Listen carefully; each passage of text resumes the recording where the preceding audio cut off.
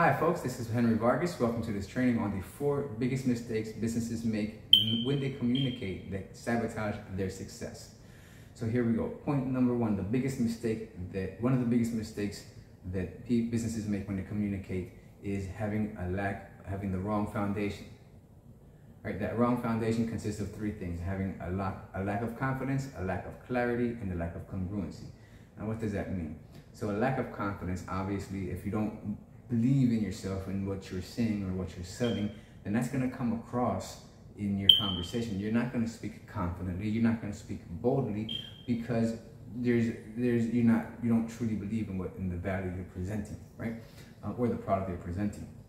So having that lack of confidence, and lack of confidence normally comes from a few places. It could be insecurities about yourself, insecurities about your abilities, insecurities about your knowledge and the value you can actually provide, right? So it's important, because if you have this lack of confidence when you speak, whether you're aware of it or not, your clients are a reflection of you, right? So if you have a lack of confidence because you don't believe in yourself, then it's going to be nearly impossible to get your potential client to believe in you because you don't believe in yourself, right?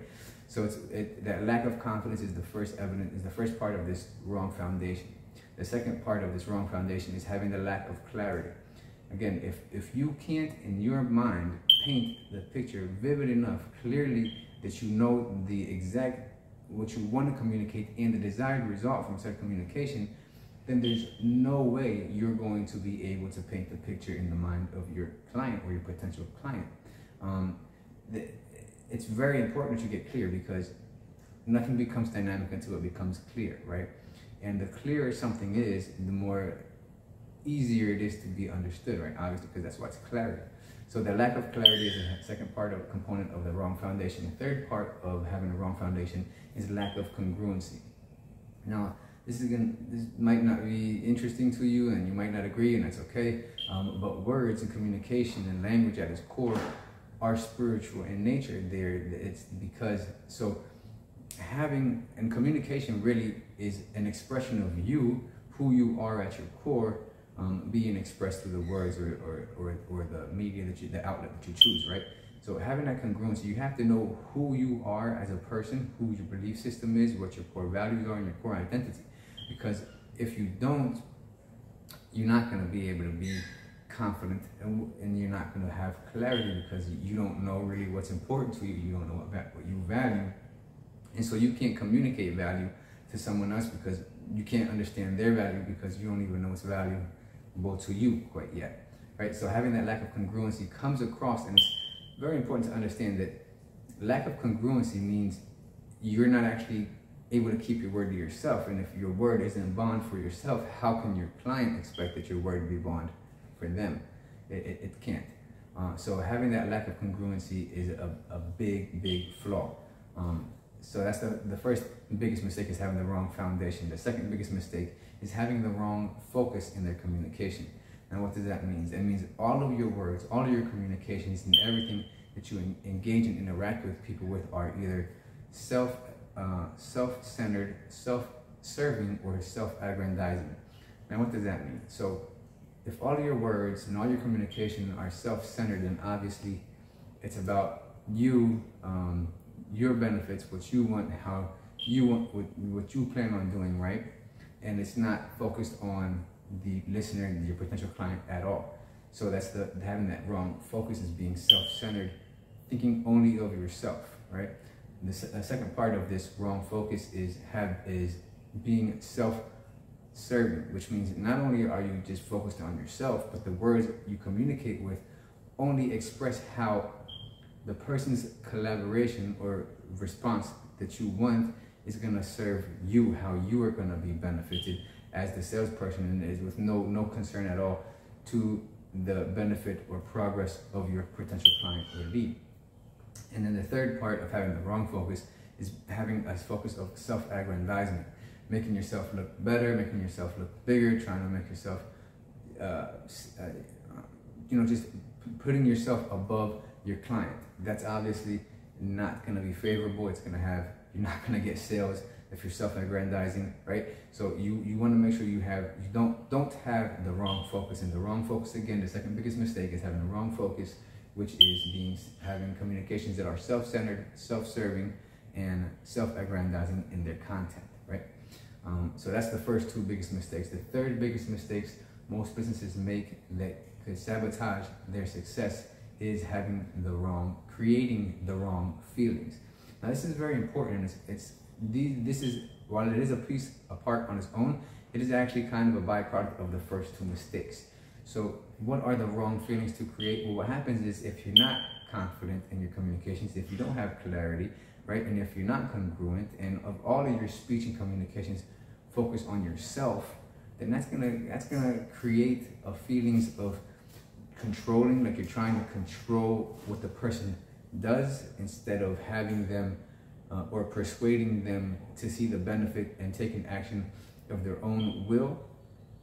It could be generating feelings of, so like I said, the first one is feelings of controlling. The second one is feelings of coercion, like you're trying to force them into making the decision, or force them really into agreeing or complying with what you desire for your benefit instead of focusing on their benefit. So that's going to cause a feelings of coercion, and nobody likes to be controlled. Nobody likes to be coerced. And the third part of this wrong feelings, creating the wrong feelings, is even creating feelings of combativeness. Like you'd be blown away how many salespeople, what's traditionally maybe known as hard closers, aggressive closers, that are combative in their presentations, and then then they wonder how they don't really sell a lot, right? It's confusing to me.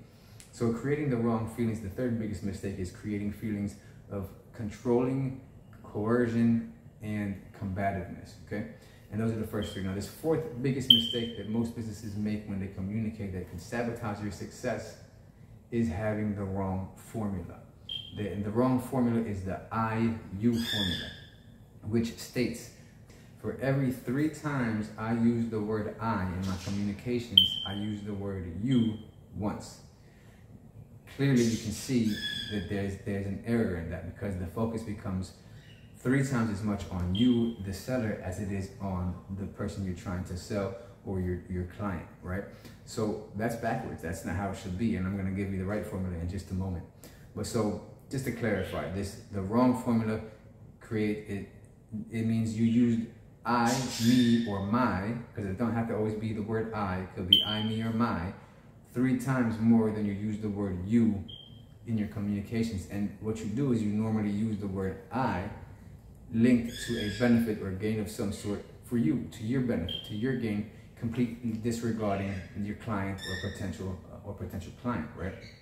So that's the wrong formula. You want to avoid these four biggest mistakes, which are having the wrong foundation, having the wrong focus, creating the wrong feelings, and using the wrong formula in their communication, right? So now let's talk about the 4 keys to communication mastery, okay?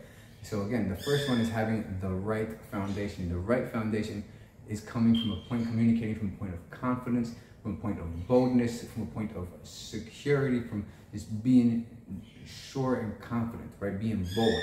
Because human nature dictates, like I said earlier, that we trust people who are confident, because confidence means that they are a person who can be confided in, right? And so if you are confident and bold in your communications, then just by proxy, people are going to attribute some level of trust to you, right? If you speak boldly.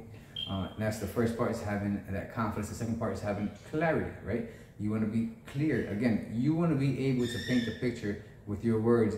If it's not clear, it needs to be so clear in your mind that you could paint that picture in the mind of a blind person, right? And they'd be able to see vividly every detail that you're describing. That's how well your clarity should be, right? Now, and I'm not talking about with a bunch of excessive words. In fact, using too many words is backwards to what you're wanting to accomplish. So having clarity so that you can use the right words, because if you have a clear image, it's easier to describe with less words than it is if you have an unfocused image in which you have to use more words to try to get clarity. Now, also, not just that, you want to get clear on what you want to communicate, but also, again, the result you want to have with that communication, because communication without intention is, it's a waste of attention. Communication without intention is a waste of attention. So make sure you remember that, okay? So that's the first part, having the right foundation, which again is having confidence, communicating from confidence, communicating with clarity, and communicating with congruency. So congruency, again, once you know and you've gotten clear on who you are, your core identity, your belief systems, your values, you can communicate from a point where it's much more powerful, because now it's not just the words, right? You're expressing who you are in your entirety. Now this might seem a bit too much for just regular everyday conversations, but the reality is that this applies to everyday conversations, but specifically more when it's in a sales context. Because you want to be congruent with who you are, because that comes across in your communications. If you are not congruent, people are going to see that and they're going to say that's going to create doubt. But if you are congruent, it's going to come across that you are genuine, that you are, that you're sincere, that you're honest. And these are obviously favorable character traits that lead to creating trust, which we're going to talk about the correct feelings in a minute. So the first key to communication mastery is having the right foundation, coming from a point of confidence, and that confidence means confidence in yourself, confidence in your knowledge and your ability to deliver on what you are saying you're going to deliver, right? So having that confidence, having that clarity, and having congruency with who you are in all of your communications, okay? Very important key. Second key is having the right focus, right? So the right focus with your communications is being 100% client focused, or lead focused, or audience focused. Really is the easiest way that I could say that, right? Which means you want to focus all your communications centered around your audience. So you're always speaking from a point of them, no more than a point of from you, right? So you want to focus your wording towards them, to focus on them. The second thing is you want to be audience serving. So you want all of your words, it's very interesting recently, grace is a gift, right? So you want your words to be a gift for people, right? So your words ought to serve people when you communicate with them. And that means showing them, well, one, giving them that your words are applicable, right? They're practical and they are absolutely useful for what they are trying to do, because that's going to help serve them, and it's going to, like Frank Kern says, actually help show people you can help them by actually helping them, right? In all of your communications.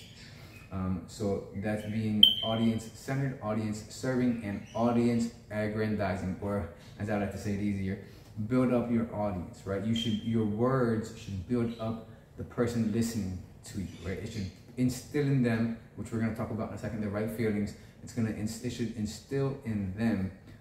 It should make them feel good. It should bring them up. It should give them the confidence in themselves that they can do what they need to do to achieve the result they want.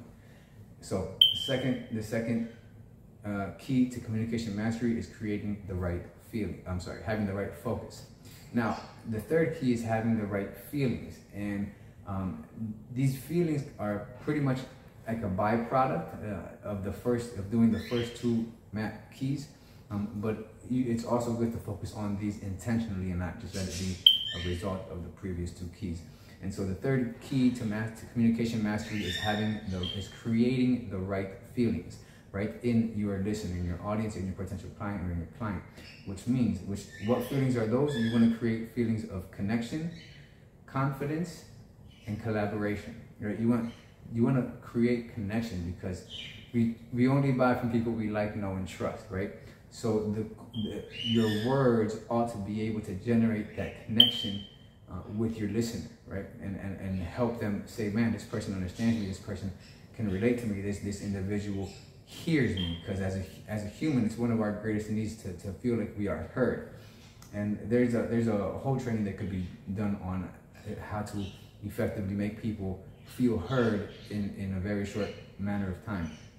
But for the sake of this video, we're not going to get into that. It's just very important that you understand that you create those feelings of connection, right? And then confidence, as I said earlier, confidence, the word confidence means to confide in. And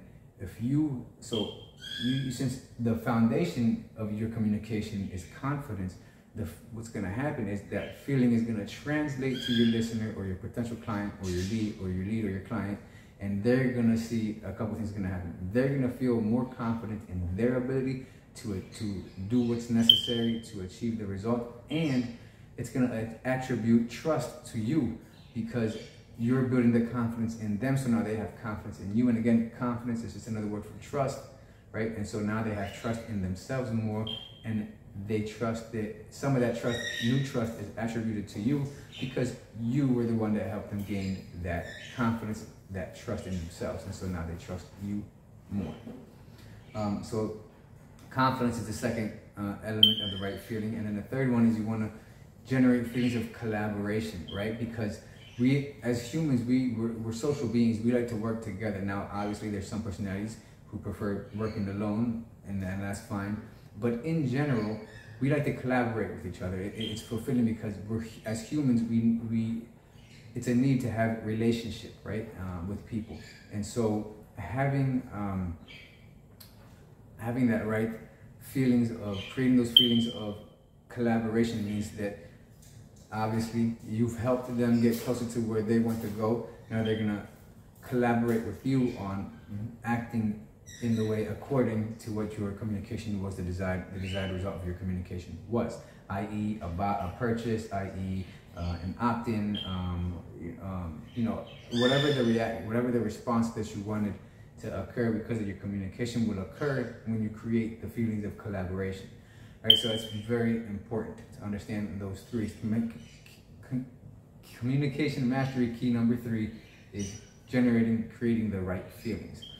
And so communication mastery key number 4 is having the right formula. And the right formula is very simple. It's the UI ratio, which states that for every time I'm gonna use the word I in a conversation, I use the word you 3 times. And as you can see, there's a lot there to digest. It's really powerful because I've seen how in call centers and different sales settings, how quickly this can change a person's demeanor. Like I was working recently with a call center, and it's an old, they're working through old leads and whatnot. And so a lot of times, sometimes people pick up and they're very hostile, they're very aggressive in their communications, right? But I've seen how, even just in the intro of the call, which consider being cold calling. Let's say, for example, I'll give you an example. So let's say you're cold calling in a call center, right? So you have to, normally what you do is you're on a dialer, right, waiting for the call to pick up. And when they pick up, you say, "Hi, this is blah blah. This is Henry from blah blah blah," and then whatever your sales pitch is, right?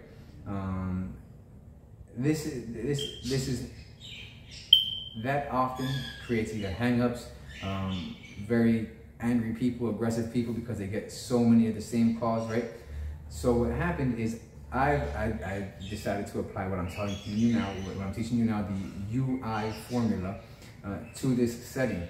And so what happens is people who would pick up aggressively and with a bad attitude and looking to almost in a combative tone, their demeanor would change instantly as soon as I applied this, and even by the end of the intro, which, for example, let's say this, okay? So most people in a call center would say, "Hi, this is Henry from XYZ company.